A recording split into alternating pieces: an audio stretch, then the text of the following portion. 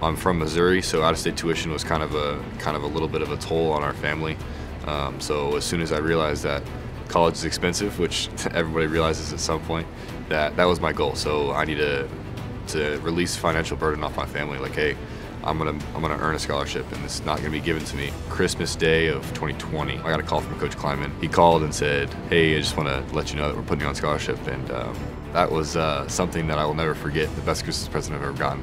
He came in as a young player, as a walk-on, and was just trying to find his way, and listened to the older guys and took that advice from the older guys. He earned a scholarship, and now he's one of our older players.